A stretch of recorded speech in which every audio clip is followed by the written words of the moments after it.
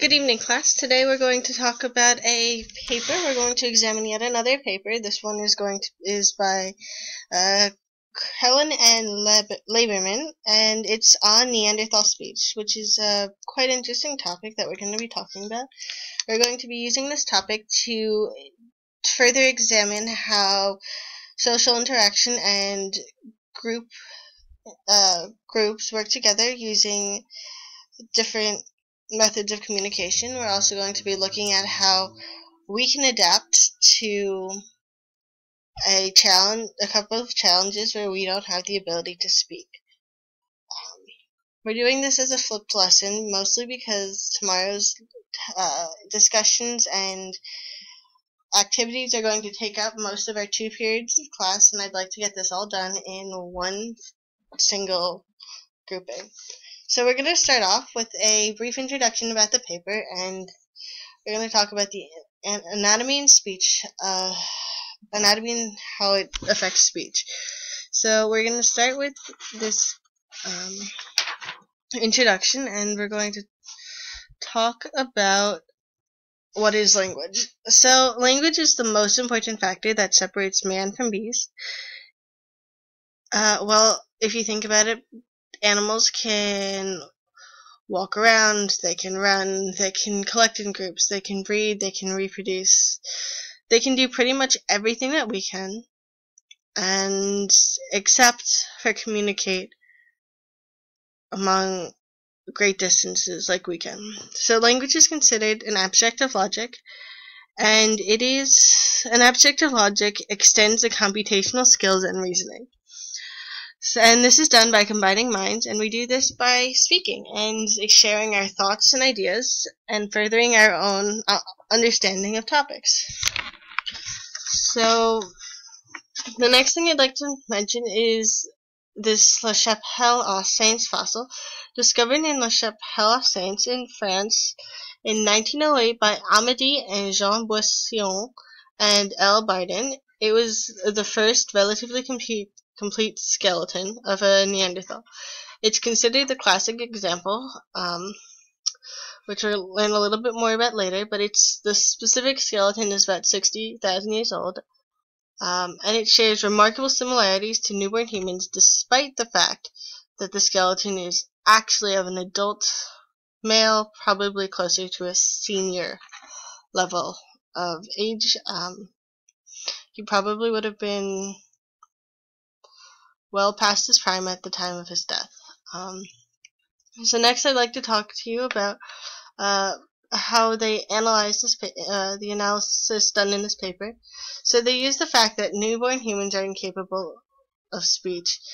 The evolutionary status of Neanderthal was examined in comparison. Alright, so next I'd like to talk to you about some important terminology that's going to be mentioned throughout this examination of this paper. So Neanderthal is going to be referring to the classic Neanderthal man of the worm. So the worm is the last glacial period. Man, in this terms, is going to refer to modern man, so that's people just like us. The supralaryngeal vocal apparatus, or tract, the SVT, is the portion of the vocal tract above the larynx. And the words linguistic ability are used to explain the ability or the use of articulate speech. So next we're just going to talk a little bit about the anatomical basis of speech. Speech is a product of the source. The larynx produces the vowels, so that's A, E, I, O, and U. I should hope you know that. If you don't, we should probably have a long talk. And then we're also going, so that because the larynx produces the vowels, the SVT acts as a filter, and it creates further variation in the frequencies. So the larynx determines what the fundamental frequency of a letter is in the base, so that's the very base frequency. So when you strip out all the changes that the SVT can make, that's going to be what the base frequency is, and the base fundamental frequencies are going to be the vowels. So the SVT is going to determine the formant frequencies, and the formant frequencies are the resonant modes of the SVT, and they're determined by the area function. So this might seem a little bit tricky, but A and I in this case have different formant frequencies, but they could have the same fundamental frequency. So the letters A and I, when you say them, you change the way you move your mouth, and that's going to change the way it sounds. So that's changing the formants, the formation of the letter. B and D are specifically characterized in the terms of formant frequency. Only the shape of your mouth changes when you say the letters B and D. The consonants are caused by transitions or rapid changes in the formant frequency. So the source for the consonants might be air turbulence. So if you say the letter P, you can feel the way the air changes as it flows from your mouth. Alright, so next I'm just going to talk briefly about the acoustical theory of speech. So this is how they determined what they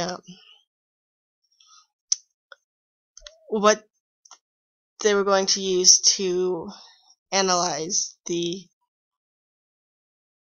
specimens that they had and how capable they would be of producing speech. So the acoustic signal to this supralaryngeal area, function, and source are very important, and it's going to be used to calculate the possible range of sounds known if the range of the SVT is known. So the phonetic repertoire expands from different sources, but using this they can isolate the constraints, and it was the basis of this study. So now we're going to talk a little bit about the skeletal structure, the similarities, and the specimens that they used. We're just going to gloss over the specimens here. They used newborns, adult man, Neanderthals, and non-human primates. They used 6 skulls, heads, and necks from newborns. They were divided on the mid-sagittal plane. They were also dissected by the co-author Edmund S. Crellin. That's just a bit of a fun fact that he worked specifically with the newborn skeletons. The specimens of adult mans, they had 50 skulls, 6 heads and necks, and they were also divided on the mid-sagittal plane. These were important in providing a good range for the modern man's SVT, and further on as we talk we'll learn a little bit more about that. And then the Neanderthal, they used 2 casts of skulls with the mandibles, and they also used the mandible of the fossil from the La Chapelle aux Saints fossil. And they also used some non-human primates just to get a good idea of what something that we know is incapable of speech has for its SVT and larynx. They used a chimpanzee and an adult female gorilla as their specimens here. So similarities, just looking at the skulls, there's very few similarities, although further examination shows that both the Neanderthal and newborns have fairly similar skulls. So from the front view, you can see that besides the size disparity, that there's not very many similarities. I mean, they all have 2 eyes, a nose, and a mouth. But the shape of the skulls is quite different between the Neanderthal and the human, and the Neanderthal and the baby, and even more surprisingly, the difference between the baby and the adult human. So when you take all 3 skulls and put them sideways, and you blow the newborn skull up to the same size as that of the adult man and the Neanderthal, you can actually see that there's much more similarities. In this picture, you can see that 1, all the skulls are the same size, but 2, that also the Neanderthal and the baby skulls have a very similar positioning and shape.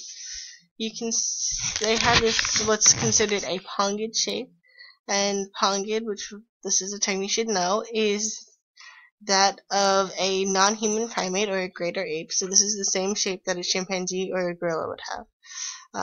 It can be classified as having it's being elongated from front to back, and it's more flattened from top to bottom. The mastoid process is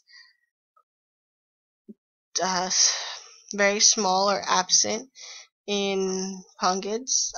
In gorillas, it's very small. It's absent in chimpanzees. You can see that the baby does not have a mastoid process. It's a little M.